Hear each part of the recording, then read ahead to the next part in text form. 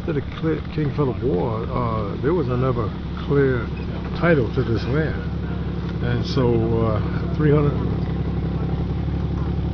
341 years later, we still have to ask permission to come on our ancestral high grounds. This is where they killed King Philip. This was our principal village, and we've done everything we can to engage the people of the state of Rhode Island, those authorities, and they don't want to speak to us. They know that they've taken the land illegally.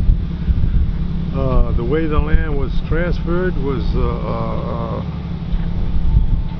breaking a twig off a tree, picking up a clod of dirt from the ground and just handing it to the syndicate out of Boston, and that's how the land was transferred. And no member of my family ever signed this ad. I'm a direct descendant of the Massasoit King Philip. No one that we know has ever signed a title to turn this land over to the people that have it now, or those that were here before them. So we come today to occupy and take back that what was taken from us illegally. So hopefully we'll be able to take and bring Brown to the table, maybe on these grounds, and we'll be able to talk, negotiate, because we want the land back. Yes, we're going to hopefully, what, you still groundskeeping after you retired? Yeah, I kind of keep an eye on things because sometimes you get groups unexpectedly. So, oh, okay. So I didn't notice until I came down that obviously it was illegitimate. That's Kyle, that's my...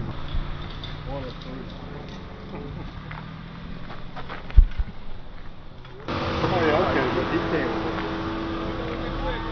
Oh.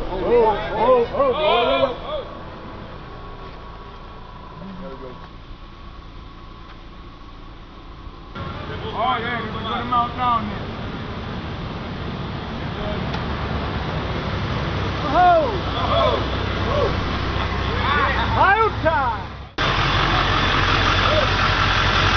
Kwenini Timpag, Nutuis Nisu Wishawanag, to Mashipag Nahigansit, Skatasquampson. Peace be unto you, family. I'm Two Hawks from the Mashipag Nahigansit tribe. How are you all doing?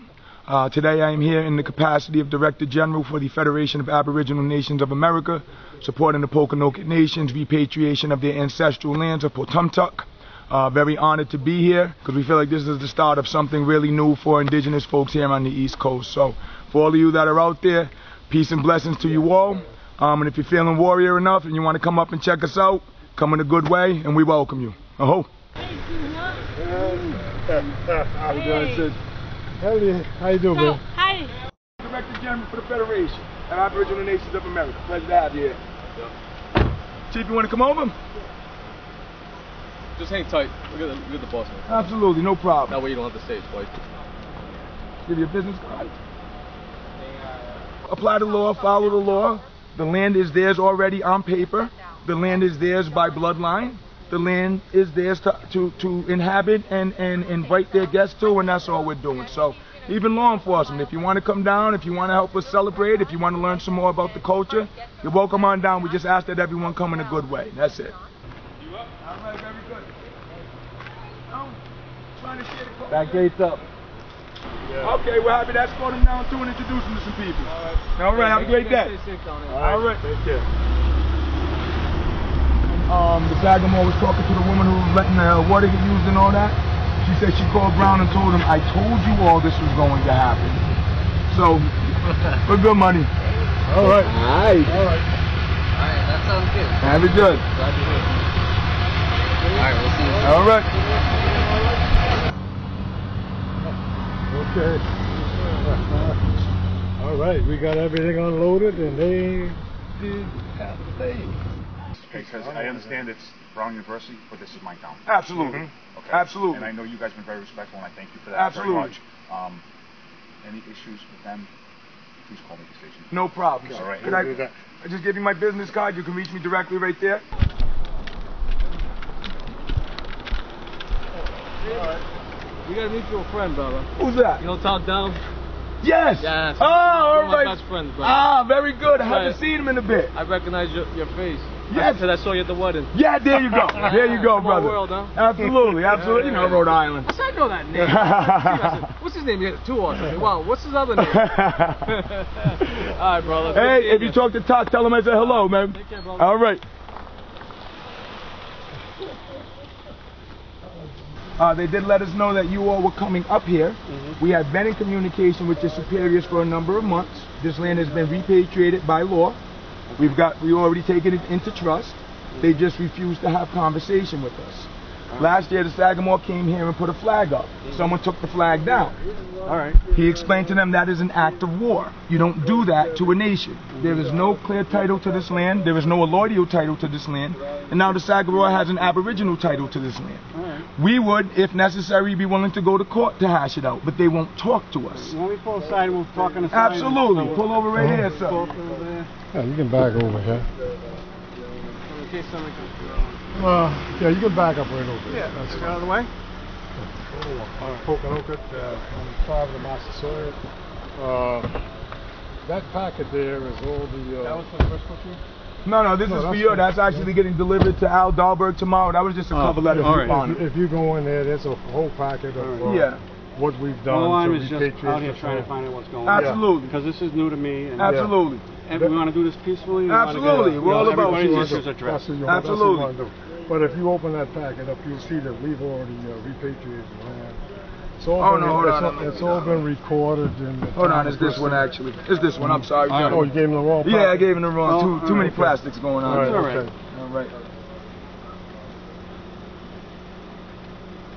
Now, about how many people you have here, you know? It depends because we're doing ceremony right now. Now, do you have porta potties and everything? Yeah, everything, and actually the So- woman down there is allowed for use of the space there for All anyone right. who needs to use the bathroom and water. So the neighbors You got are all plenty of good. water and everything? Yeah, everything's good. Well, she's been in contact with Brown. They're aware that We're the last ones to know what's going on. Yeah. Okay. If you just give me a name, I'll explain it. You went through all the paperwork. Oh yeah, I'm Sagamore of the Pokanoket Tribe. Do you have your ID so you just jot your information down? Okay, hold on one So second. should I get mine as well? Oh, I Yeah. got my business card, but I can get the ID as Those are well. certified letters to the governor, All right. the Attorney Now, put that in the General, report. the So let's know Secretary. your side, you know? That's my tribal ID and that's my fauna card, which gets me into the United Nations. All right. I'm the Superior Chief of Fauna, which is the Federation of Aboriginal Nations of America, in which capacity I represent over 7,000 Indians. And so on how the you East pronounce your Coast. name? Po, Wa'opi, Neopo. Okay. Windsor This Thunder. woman wants to get out, Chief. Oh yeah, come on. They come with us to tear gas us. Yeah. And that's what happens to indigenous people when they try to protect their land and standing rock. I understand that, but like, what are you guys getting at exactly, though? So Like, that land, are you gonna like forcefully hold this land now, or like, are you just doing this to make a point, and make videos? Well, we're hoping. Everyone's No, we want videotaping Brown me. to come and sit and talk with us because for the past year they've ignored our emails, they've ignored our phone calls. Because we wouldn't be down here like this if Brown would come and sit at the table like they're supposed to. And the issue is we've done everything we need to do lawfully. So they're just not even listening to the law now, and that's a serious problem. You know, this man, he's been working with this for how many years? So for him to be out here doing this now, obviously there's an issue if we're actually out here doing this now, because we're peace-loving people. Right. As long as they thought we didn't have a clear title, they were willing to sit and communicate, and if there was something we could do, we'd help you. As soon as we said, okay, we did it, you can help, no conversation anymore. And that was a year ago. So bro, imagine it's your land. You tell the people, look, it's our land, we're ready. You told us for all these years, if there was a way to help us out, you would help us, and they stopped talking. Hi, my name is Sophia. I am Pokanoket from Rhode Island. We were just getting on the land, getting set up at one of our possible checkpoints, and one of the locals came by and ran over some of the stuff we had on the side of the road, sped off, and then came back, slowed down, came back, and then hopped out of his car and started swearing at us, telling us that I live here, you're blocking my road, why are you here? You know, he was a young white guy, shirtless, buzz cut, he felt like this was his place, you know, and he was like, I get that the tribe is here and trying to get their land, but you have no right to be here. Then he told us that, he said, y'all are white anyways, you're white, you're white, you're white. you might be Indian, but you don't look Indian. You're probably not even Indian, right? And then he, you know, picked up some of the things, threw them off the side of the road. There was a metal pole we were using to move things. He picked it up and he threw it over the fence. He was like, y'all are trying to be non-violent. Watch, I'm gonna be violent. I'll be back. I'll be violent. I'll show you. And so I had to step in and I said, listen, like, you know, our tribal leader is up front if you want to talk to him about what's going on, when we're gonna, you know, what decisions are gonna be made, and our folks are gathering. So and then he eventually, you know, saw that I wasn't gonna say anything else, and he left to go bother other Indians. Well, this here is his dancer stick, Braveheart's dancer stick, that he carved from our family's winter pear tree that passed over. It died, but it came back. And this is some of the, you know, the branches that were dead, and he took them and he carved the history of our people. Nice. The Pokanoket, which we are, not Wampanoag. He's got the 5 clans on here. He's got the turtle, Tunupasag. He's got the deer, a took. He's got the bear, Mosk. He's got the wolf, Makwashim. And he's got the snipe. Don't forget Satan down there. He's got the snipe. And of course he's got the crow, which brought us the beans, the corn, and the squash, we call the 3 sisters. He's Braveheart. Kanupe Wata. Kanupe Wata. And that's the heart that he carved on his stick. He's got the wampum, made from quahog. The white portion was wampy, and the purple portion was sake. And he's got the sun, the stars of the Pokanokets. He's even got the serpent. That's the devil. So he's here too. So he put him on the stick as well. And that's he's going to pass this down to his family and his grandchildren, and hopefully they'll keep it in the family and dance with it one day, like Braveheart does. We're not recognized. We're not a recognized tribe, so we're not Indians. So you're not Indian. And so that we, you know, what we're doing isn't right. Let's take out the maps from 1600 and show them all the Pokanoket things all over the map. We had a DPW truck come down yesterday, and they stopped by claiming to wanted to know if we needed anything, and then he wanted to know if he wanted him to pick up our garbage, and we actually told him no. And then he asked if we needed any barrels that they put in the road for construction, and he said he would be back to deliver those.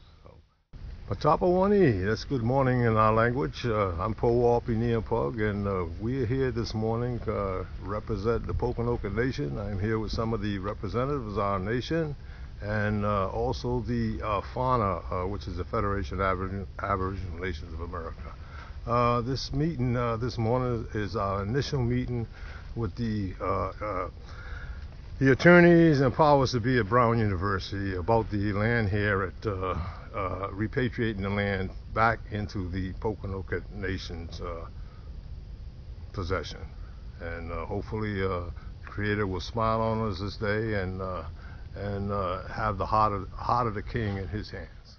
Chief Sequin Pajeke, Chairman as well as Chief of the Pokanoket Tribe of the Pokanoket Nation. Chief Nikat Amatukov of the Amatukov Kiskiak clan and the Chief Development Officer for the FANA. My name's Kwakwikanik, which means running deer, and I'm on the Royal Council of 7 of the Pokanoket Tribe, Pokanoket Nation, and we're here to reclaim our sacred land. Rocky, Chief of the Ninegret Nahantik Nahakansi Tribe, here to support the indigenous and reclaim of indigenous lands. Here to support my brothers. Agwanina Tawamag, that's to say peace be unto you, family. I am Nisu Wishawanag, Pumham Sachem of the Mashipag Narragansett Tribe and Director General of the Federation of Aboriginal Nations of America, and we're excited to be here in solidarity and support with the Pokanoket Tribe of the Pokanoket Nation. Aho. Well, I mean, hey, they're claiming this, claiming that. Bring them down here. We'll talk with them. They're not going to do it. We know what they're all about. Oh, Ray, I know you remember everything that was out there better than I do, because you sure were doing a lot of drawing, so we'll let you... This was our initial meeting with the powers that be at Brown University, and we expect to meet with them again. Of course, we have to go back to the council. When they started the conversation off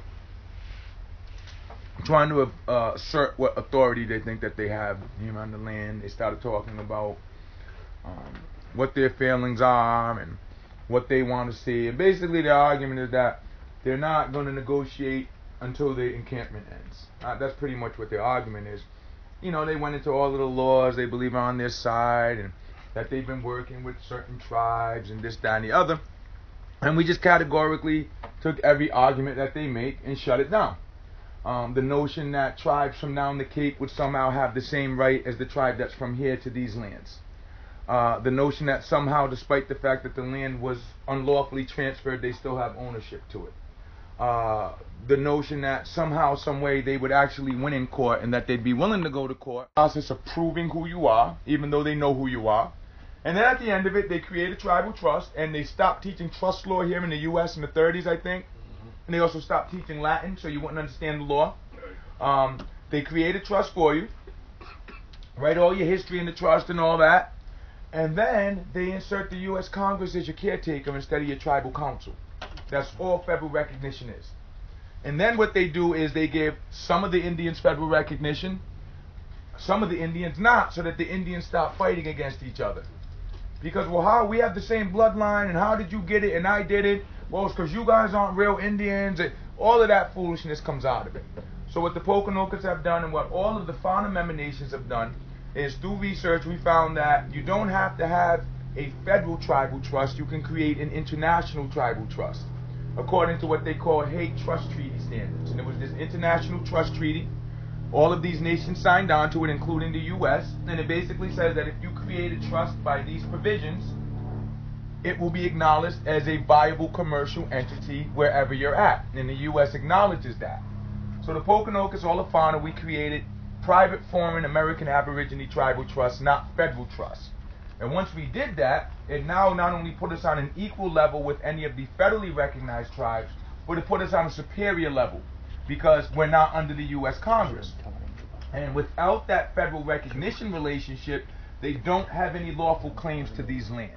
But they are refusing to open their mouths up because they know the moment they open their mouths up, all of their lies get uncovered.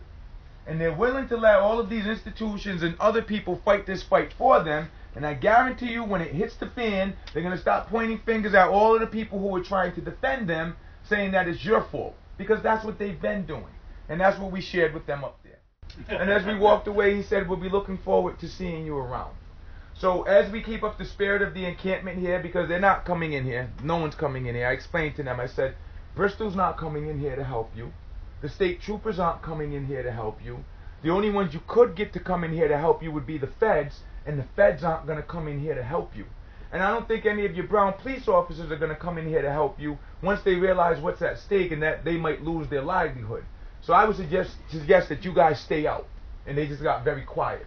So they're not going to come in here. That's simple. And if they do come in here, a leaning and a torting, we will go. And that's why we said at the original action camp, if they want to arrest, let them arrest. Because you all are here by invitation of a sovereign nation. And what right do they have to tell you you can't be here? And if you're here by our permission, then they need to show the authority to tell y'all can't be here. And they can't win that battle in court. They're not going to try to win that battle in court. We've already met with everyone that we can meet, and they all keep saying the same thing. So they're going to leave us alone. That's why they've been leaving us alone for a week. I mean, who really believes that the state troopers wouldn't have run in here and dragged everyone out by now if they could have? Of course they would have. They're animals in certain places.